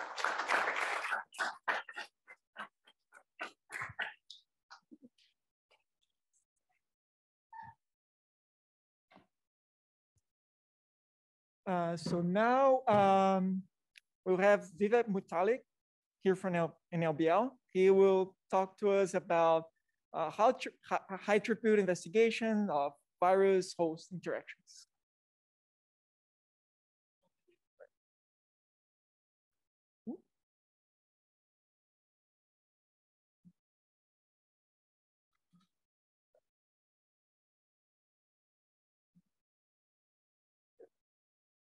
Thank you. Thanks to be here, and I'm really happy to present the work that we're doing on some of the stuff on phage and phage bacteria interactions. My lab particularly focuses on microbial interactions and understanding the mapping of these interactions so that we can start engineering some functional ecologies where these interactions matter in applications, whether it is soil or human health. Particularly, I'll be focusing here on the phage angle, as usual, right, in this conference. So this is one of the key knowledge gaps that we have in microbial ecology is what is a sequence to function relationship. So typical style is we isolate microbes from different ecosystems, sequence them, use computational models to predict what does the gene function structure look like, build some flux analysis models, and then we make a speculation of what must be happening in the nature. And one of the key gap here is the experimentally validated what is the function of these genes that these microbes encode. So for example, here, the blue is computationally predicted function, and the gray part is there is no comparison to any data that is out there. So you cannot predict any functions. Experimentally validated functions are in that green color pie. So this is from 1,000 bacterial strain published a decade ago. This has not improved any further. So in fact, this is severely compromised when you compare it to phages. This is the complexity we have. So phages, obviously, we know they are everywhere. So we have heard enough talks about phages present in every environment we are associated with. However, the studies that we have known so far are on model organisms and model bacteriophage interactions, which is important, as we just heard from Kim's talk. Phage infects and bacteria respond. And this war has been going on for millions of years. So thankfully, untargeted metagenomics is giving a lot of diversity. What is the phage diversity looks like in the biosphere? This is the almost 5 years ago published paper from JGI showed what is the diversity looks like Earth virome, where they predicted phage host interactions. But we know that this prediction of phage host interactions is not really perfect, and we need a lot of studies on this. Obviously, the other knowledge gap in this is phage function, gene functions. So we don't have any systems understanding how do we associate the function to the genes. So obviously, it's the largest diversity of the functions, which we don't know more than if you isolate a phage in a lab, it's a high chance that 80 to 90% of the genes, we do not make any, we don't have the functions annotated by using the tools we have. These unknown functions are challenging when you're trying to build ecosystem models, and beyond that, thinking of climate change and how phage is interacting soil health or human health and so on and so forth. Unless we understand those, at least to a level of sense that it's going to be challenging. So really, it also limits how we use these phages for different applications. And that is one of the things that our lab works on. One example, concrete example, is this is the Felix 01 phage, which actually in fact kills 98% of more than 98% of Salmonella species out there. And this is used for diagnostic purposes. But more than 60 to 70% of the genes of this phage, which is used in diagnostics, is we still do not understand. So there's a lot of studies we can do all lifelong. So what are the knowledge gaps that are driving our lab, particularly is understanding what are the different infection pathways in different model systems. Can we understand phage resistance mechanisms? If you want to understand it used for applications, we need to map that. Can we understand what is the phage host range looks like, or can we predict them? And also interesting is the cross resistance. How do I map these phages? When one phage infects, does the other phage is resistant to it? What are the trade-offs? What are the virulence factors, functional traits, or fitness, or a tolerance to a metal? Gives the sensitivity to phage? So all of these trade-offs are interesting to study. And then obviously, we need tools to engineer them so that we can study them, we can understand the functions of these phages, and then overall, how do they impact the microbiota? So my personal moonshot is, can I, given a bacterial genome sequence, can I predict a phage just based on the sequence? And that's a long shot. I don't think so we are anywhere near there, but it's something which I keep motivating myself towards. So today I'm just going to give snippets of these three different things, focusing on phage host interaction generation technologies that we have used so far, understanding the gene function, and then also understanding how do we rapidly start mapping gene essentiality in phages so that we can start understanding how do we make these engineering applications reality. So the first one, few years back now, we started developing these couple of technologies. I'm directly associated with a couple of them, but not all of them. So RBTN-seq is a transposon mutagenesis, where insertion on a genome of a bacteria, you can have a barcode on it. I'll cover it in a minute. So essentially, once you map this barcode insertion on a genome, then you can use this for a variety of applications. A bunch of publications followed up on these technologies. CRISPR-I, I'm not going to spend much time on this. Essentially, catalytically inactive Cas systems can be used for gene knockdowns, and you can use that application for a variety of things, understanding the gene functions.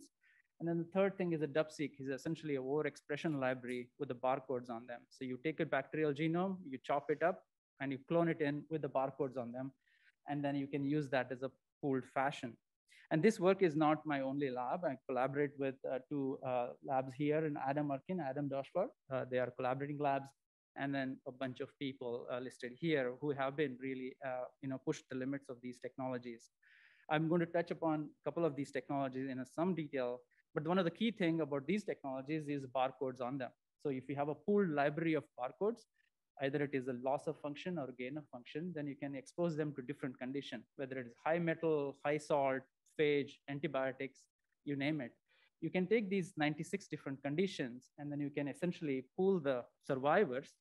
If you add antibiotic, most of them will die, some of them will survive. Collect the survivors, collect the genetic material, and then you can do a simple barcode PCR. And then you collect that before and after. Then quickly start understanding who survived and what do they encode in a function. And these are pretty economical. Each assay can cost you $10, and then you can really rapidly test this under different conditions. If you Google fitness browser, LBNL, this is the data that you will get. More than 70 to 80 different bacterial strains have been created a library. So you can take a library and then quickly put a phage of your choice and then identify the receptor that it binds to. So I'll touch upon some of the data here I'm showing, but it is a huge microbiology resource. If you're thinking of a milestone, this might be one of them in terms of microbiology. So the CRISPR-I, obviously, we can design CRISPR libraries. You can pull them on a chip. Twist can generate these libraries much cheaper now. You can put it in a strain of choice, and then you add a condition of interest, whether it is metal, phage, and then quickly see the survivors, and then start to addressing more, screenings will give you more hypothesis-driven research later on. So the dual barcoded library or overexpression library starts with a simple, any DNA for that matter, whether it is a phage or a bacteria, you chop it into a small chunks, and then you clone it in a double barcoded library. These dual barcoded libraries here, you insert the DNA in the between, and then you can essentially have a pooled library. And then these libraries can be exposed to different conditions, and you PCR the barcode again. So we have used this DUPSEQ library or overexpression library for diverse conditions. I'm just showing a snapshot of the data here. This is the E. coli library expressed in E. coli, and that library is exposed to different conditions. So I'm showing you different conditions on the x-axis, which shows different antibiotics, metals, so there are some other salts and some crazy stress conditions. And what you're looking at is the heat map, and particularly focusing on the darker or a purple color, which gives you survivor fitness. So if you have a deletion of a particular gene, the bacteria survives. And then you ask the question, why does it survive? Then you go and do the following experiments to validate. I'm showing you a snapshot of the genome browser there, where x-axis is a genomic locus, and then y-axis is a score. The red are the fragments which survived nickel stress. And then we can quickly go and find out which gene is this. And it encodes a particular gene called RCNA, which is involved in nickel efflux pump. And you can see that when I express this pump, it gives a resistance to nickel stress. So these kind of data sets quickly starts giving, associate the genes to a function. So how do we use these technologies for phages and understanding how the phage interactions mechanisms work and what are the rules of infectivity pathways? So we used to have a proof of concept. This is a couple of years, 2 years back now, published in PLOS Bio. Essentially, we took 3D technologies, and then we thought, okay, then let's take 14 different phages in E. coli. These are well-studied phages. In fact, each of these phages have a chapter in a phage bacteriophage book. There's a lot of information available. So we thought, okay, let's use these because there's so much is known. In fact, everything is known. So can we find any new things, or at least recapitulate what is known? So experiment is simple. We take these pool libraries, and then you add phage, different multiplicity of infection, and then you collect the survivors, and then you check the barcodes who survived this condition, and then start understanding the receptors if it is possible. So this is a snapshot of data, so don't get boggled down by the information here, but I'm just x-axis is different phages at different concentration, y-axis is different genes. What we are looking at is a purple bar or a purple dark color, which gives a highest score. The yellow squares are the known data, so we validate what is known. So just to take up an example, for example, phage T4 here, it's here.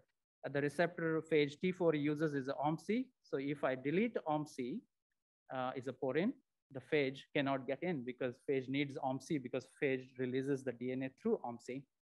So if you delete a receptor, the bacteria survives, and you can quickly use this kind of screens to identify not only receptors, but also enzymes, which are important for other functions for a phage replication and so on.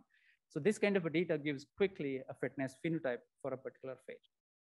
So it also gives a resolution at a LPS. LPS sugars are important, phages bind to LPS, and then it's always difficult to understand which gene is essential, which sugar moiety is important for phage infection.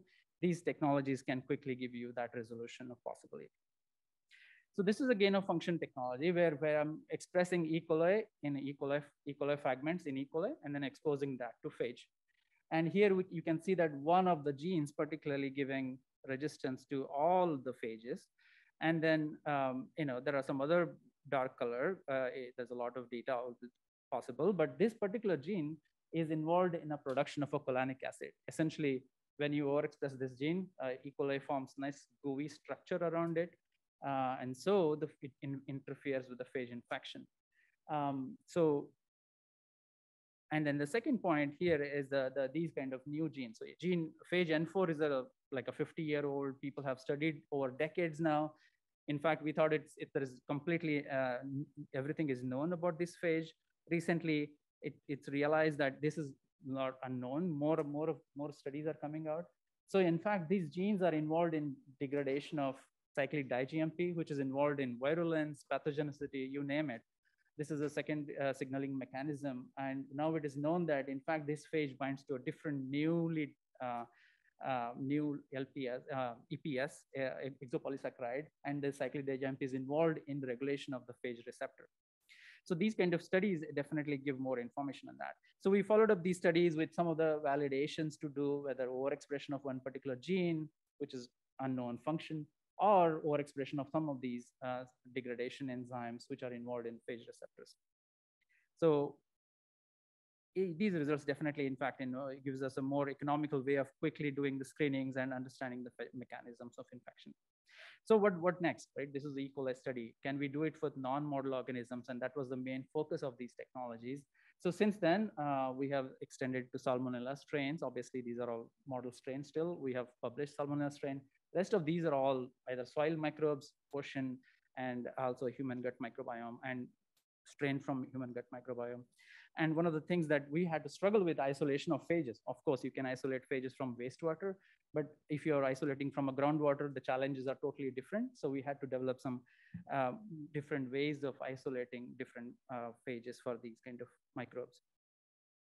We have also gone one level up. Can we really expedite more than this? So we have obviously, as any lab would do, we extended to droplet technologies. Now each droplet has a bacterial, barcoded bacterial strain, and each droplet will also have a phage. So you have a very one-on-one kind of an interaction within the droplet. After incubation, you break the droplet, you collect the survivors, and do the bar-seq. And these kind of experiments are so rapid that we need to imagine what can we do with these kind of technologies next. We have also extended to something which we had never thought of doing it, is trying to understand how the phage infection is impacted by the metal conditions, abiotic condition, in this case, alkali metal conditions. And these ones, Hans Carlson has a scientist in Albino, he has carried out this crazy experiment where we have more than 80 different inorganic ions and how they impact phage infection. In fact, we see that in absence of phage, the IC50s are lower. That means phage gives protection to bacteria in extreme environmental conditions. We're trying to untangle that in a follow-up studies, but this gives the scale of things can be done. So where we are going with this, we have the phage resistance landscape or fitness landscape. We can do the similar things for different conditions. This I'm showing for different antibiotics, but you can do it for metals, preservatives, pesticides. And now once you have these kind of landscape, then you can think about putting that together. And then you can start one on the other, and then start trying to predict, can we see the trade-offs when the phage resistance happens? What are these other things give me sensitivity, or the other way around? When this is sensitive, can I have a more phage resistance? And can we use it for detection tools? So quickly cover the summary on this, that obviously we can do these all technologies, not in all the microbes. We need to have genetic tools for that bacteria. Then we can use that for making libraries and studying them. And then obviously gives the infection. Most important thing is this kind of data gives resolution for predictive model building so that we can start building these phage host interactions at a level which is not possible currently. The second quick snippet is on the phage functional roles. One of the things that you have heard the diversity of phages is so huge that we can't really comprehend how much information is there. So one of the example is a single strand RNA and DNA phages. The number is, I'm completely lost the numbers now. I think more than 20,000 different single strand RNA phages are assembled. We don't even know who they infect. We don't even know what do they do. But so mechanism of action is important, but also one of the key unknown in this case, the location of this lysis gene. These are 3 gene phages, very small, 3 to 5 kb gene. And the lysis gene is all over the place. So there is no real fixed location of this lysis gene. So there is a maturity protein, port protein, and the RNA-dependent RNA polymerase. So one of the key thing about this is lysis protein is super important because imagine these 20,000 different phages infecting bacteria, and they must be targeting something which is different from DNA phages. DNA phages have more than 4 to 5 different proteins involved in lysis, whereas the single-strand RNA phages, one protein carries that function. So they are also called as protein antibiotics. The way they do this function is because of interfering with the peptidoglycan biosynthesis. I'm showing an example of this levivirus M here, which interferes with the flippase, lipid 2 flippase called MERJ. This, if you interfere this, the phage, the bacteria completely dies. And if by identifying these kind of targets, we can start thinking about protein antibiotics, which can be useful for the next generation. So this work is in collaboration with Adam and Ryan, who Ryan is an eminent scientist in this field, particularly single-strand RNA phages and lysis systems.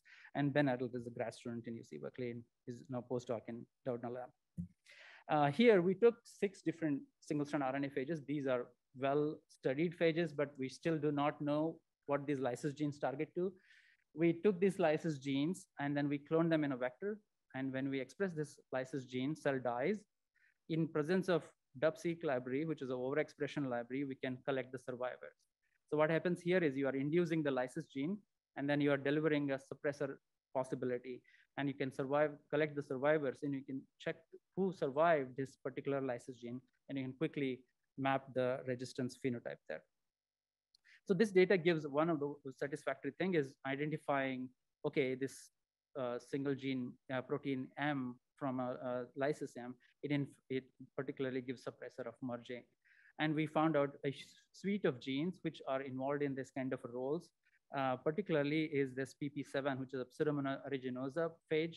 And this particular lysis gene also targets merge, which is interesting because these two PP7 and M are completely different sequence-wise. They do not match sequence-wise, but the target is similar.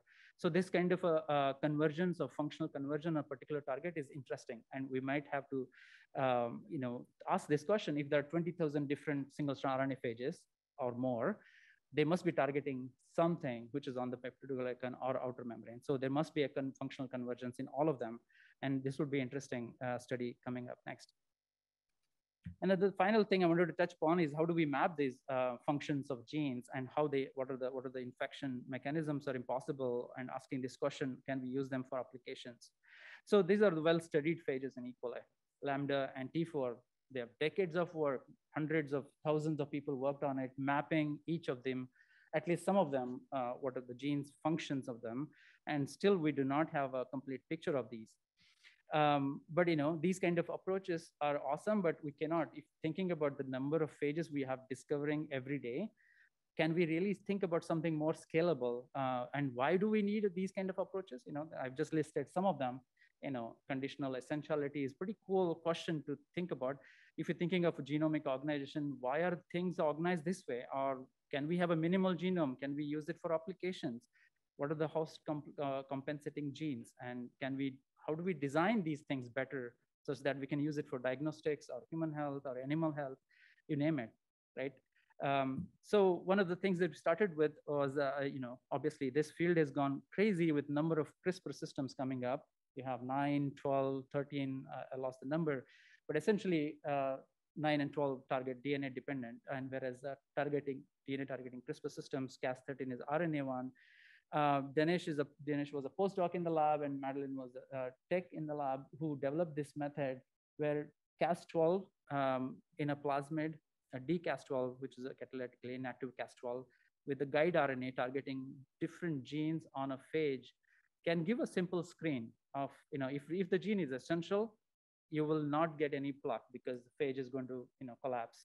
If the gene is not essential for phage infection, and if you target with CRISPR, you will see the plaque. So essentially, this gives a simple yes and no kind of a mapping. So we wanted to see whether this works well. So we chose 2 different phages, which we have enough data, which can validate things are working okay and nothing is crazy. So we chose Lambda and P1 phages. We have about 67 genes, and then P1 has about 117 genes encoding proteins. So here we wanted to confirm, okay, these things work fine. So we tried with a couple of major capsid protein is the essential gene for a phage. If you don't have a capsid, phage does not form. So Lambda has the E and NO1. These are essential genes for Lambda. So if you target them, phage cannot replicate well. Whereas P1 has got capsid protein packaging and then other proteins that are essential. If you target them, P1 cannot be successfully formed. Whereas these are the unessential, non-essential, like the proteins, which are called protein phosphatase and some unknown function genes. So we are satisfied with this. We wanted to scale it up. So having a design well-known and having a Doudna lab next door helps much of many things. So for example, we knew the PAM sites for this. We designed guide RNA for each gene for each of these phages, cloned them in, and then transformed it to a bacterial strain. And then you expose it to the different concentration of phage, and then you collect the survivors or check the plaques and essentially calculate. So the following figure shows months of work mapping each gene, in triplicates, whether they are essential, non-essential. So I'm showing you just a summary data, which is red one is essential genes, whereas the green ones are non-essential genes, and some of them are not tested because they didn't have PAM site on them. So overall, out of 67, we have about 61 targeted. Our data matches more than 90% of them because we have the data which helps in validating some of them. And there are some ribosome profiling data shows that it has got another 55 genes, which we didn't target in this study. This is the P1 phage, which organization is totally different, as you can see. There are small patches of non-essentiality genes and some of the essential genes. And this kind of a data is super cool because you can start understanding which genes are important, but not super essential, not essential, and those kind of things. And also, this data is interesting. Out of 117, we see that about more than 95% of the data that we have with a single guide RNA, we will be able to map with the essentiality of this phage. So what do we do with this kind of mapping, right? The next thing is what is the use of these kind of mapping and how do we use it applications? So I'm showing 3 different snippets we have followed up, but I'm just going to touch upon one of them is we can use the non-essential parts for doing interesting things. You can put your interesting payload. We have used barcoded phages. We insert a barcode so that we can track them in different conditions. We can put different genes which can cause burden for a cell, or we can use for more functional genomics approaches, complementation, and so on and so forth. So barcode phages, just touch upon how do we use it for barcoded phages. Imagine having a patient pool and we want to treat them with different phages. You can have a different barcoded phages. You can change the formulation without any issue because your downstream processing is going to be similar. You can barcode PCR, quantify which barcodes are performing well, which barcodes are not performing well. You can quickly start addressing quality control, whether it is following which phages to track, how the treatment efficiency is, what is the bioavailability of phages. You don't have to have design primers for every phage that you're thinking of using. So we use that for P1 phages and lambda phage. We have done some follow-up studies with pair of them. Seems reasonable. We're following in publication for this in a couple of months. Just to summarize this part, CRISPR-I definitely enables this kind of rapid, quick screen or assay identifying gene essentiality.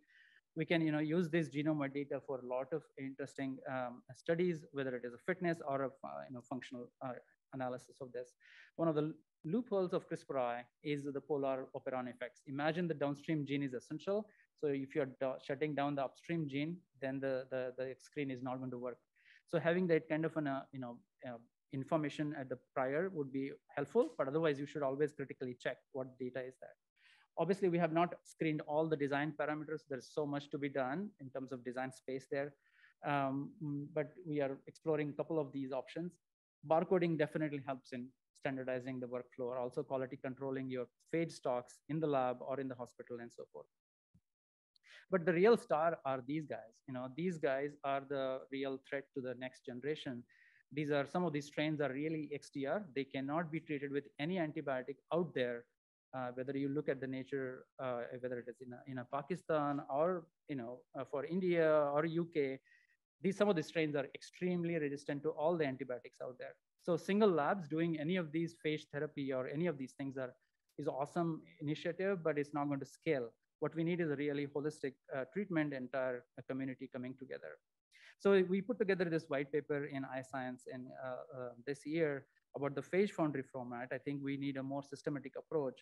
If you're thinking of this whole phage community is not some bubble, everything is being shared. We know that, we saw that today in the morning, that things are being shared. I mean, imagine these antibiotic resistance genes passing through all the things that we handle, or whether it is the hospitals or your industrial meat production or food production. So the things are going to be pretty nasty if we're thinking of bioterrorism agents and so on and so forth. So we need to be ready for, it's not like a sales pitch or anything. It's a reality now. So we put together this systematic workflow, and it's a huge goal. If we have a systematic surveillance of the environments, and then we can have the more systematic phage and host characterization facility, not all the labs will have the technology or the money or the power or facility to carry out these experiments. So you need a more foundational facility where these can be done, whether it is characterization, engineering, and so forth. You need more knowledge-based sharing. Right now, there is literally less, other than sequence data, literally nothing is being shared between phage researchers, for example. So we need this phage foundry knowledge base where things are stored or at least shareable so that people can learn and understand from each other, so that we can really start making rational cocktails, engineered phages for a variety of applications, and so on and so forth. So take a look at this. This is not a finished product. It's evolving. And obviously this is just a white paper for, stimulate the field. So we call upon, really, we need more systematic surveillance. We need sampling isolation methods. We need more advanced characterization. We need long-term investments. It can't be less one patient or one facility or one application. We need much more stronger, full, look at the whole road. Anyway, so many people to thank. I just want to, blue names in blue letters are the people who are directly involved in most of the data that's generated by them. And then I'm thankful to all the collaborators, and thanks for your time.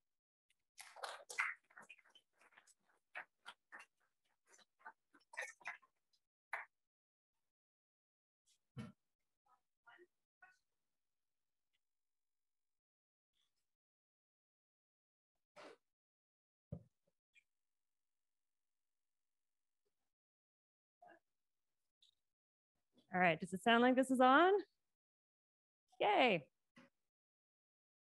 Yeah, this is actually a small question about the droplet experiments. Yeah. How are you getting single phage particles into droplets? Oh yeah, no, single phages are not going to be controllable, but bacterial strains are.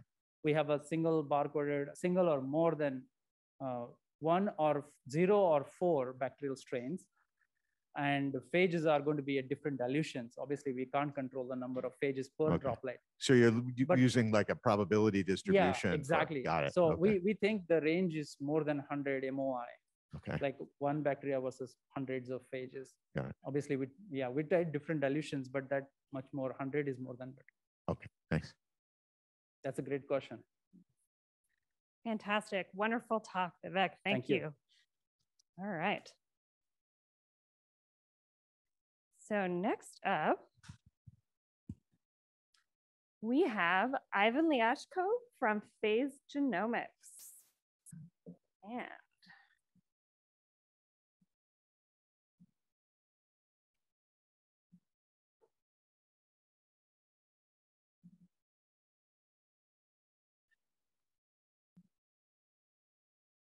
all right, take it away, Ivan. Thank you. Thanks everyone for staying. I'm the last speaker, so I'll try to keep it pretty quick. For those of you who don't know us, so I run a small company in Seattle called EcoGenomics. And what I'll do today is I'll tell you guys about the technology. Some of you have worked with us before, but for those of you who haven't, I'll introduce our tech. I'll show some published, unpublished data of some of our projects. And then at the end, I have sort of a call out for a new project we're doing for which we're looking for collaborators.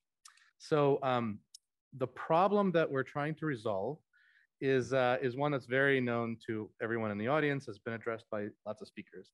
The fundamental problem that when you're dealing with any kind of metagenomic sequencing, you extract DNA, at which point it all gets mixed and you lose a lot of valuable information. And of course, one of the casualties of shotgun metagenomics is that if you have mobile elements like phages, like plasmids, other things, you sort of lose the contiguity, their connection to the genome where they came from, right?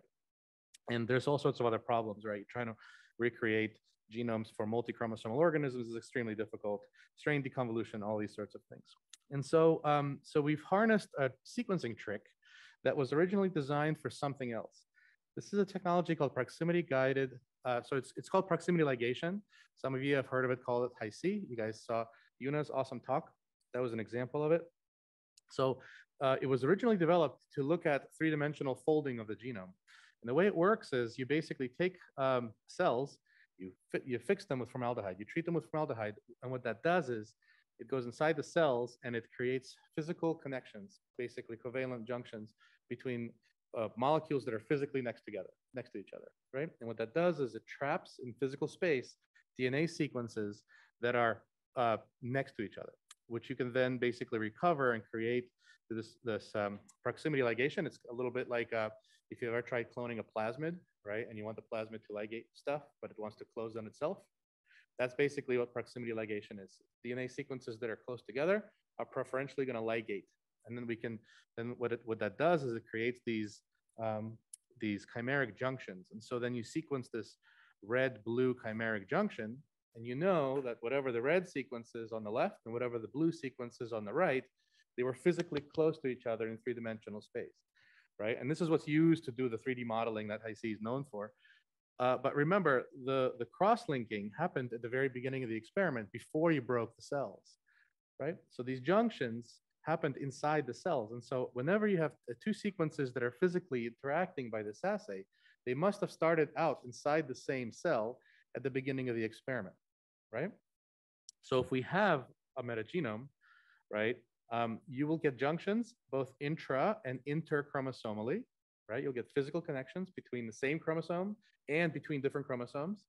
And that'll tell you sort of which sequences started out inside the same cells. And so you can use that to deconvolve metagenomes. And importantly, the junctions they're all not just inside the same chromosome, you also get ones between them. So if you have a plasmid or a phage, it'll cross-link to the genome of the host, and you can actually connect mobile elements to their host at the same time. So we've shown a number of ways. So one of the things that this does, this trick, it allows you to basically supercharge your mag binning, right? So when you're deconvolving metagenomes, right, you're trying to use tetranucleotide frequency, co-abundance, these sorts of things. Now you have another piece of information, which is which contigs have been touching each other, right? Which ones came out of the same cell. And so that sort of supercharges your ability to create sort of high contiguity, high accuracy mags. We have a platform for doing this called Proximeta. It's really good for getting into that dark matter of the microbiome because it doesn't require sort of databases. It just says contig A, contig B were touching each other, put them into the same mag. But the other thing is more relevant, I think, for this conference is we've shown, as well as other labs, that you can connect mobile elements to their hosts at the same time as you're doing this mag binning, right? So the same data set can be used to basically, on the left here, we're talking about antibiotic resistance and plasmid genes. And then a group in Paris showed back in 2017, you can do this with viruses and phages as well. So, right, so here's your mags that you've assembled. And then here are antibiotic resistance genes, right? So what's cool is it doesn't have to be a one-to-one relationship. So if you have a stripe like this, that means whatever this gene is, it's touching all these different hosts, right? And if you have a stripe going across, that would tell you that, you know, I don't know, let's say this one here, where you can see blocks going this way, that would tell you that this particular host contains all these different AMR genes. So you can detect multi-drug resistance, you can detect plasmid host range and things like that, sort of broad host range type mobile elements. And the same thing with phages, right? You can place them to their host without any culturing, without having to do, you know, without having to do any isolation. And so then we pushed it a little bit one step further. The idea is that if you can say, okay, this is a phage contig, which mag does it belong in? Who is it touching? But if you have two contigs in the metagenome that both seem to be viral, and if they're touching each other and they're also touching the same bacterial host, that argues that they're probably part of the same phage,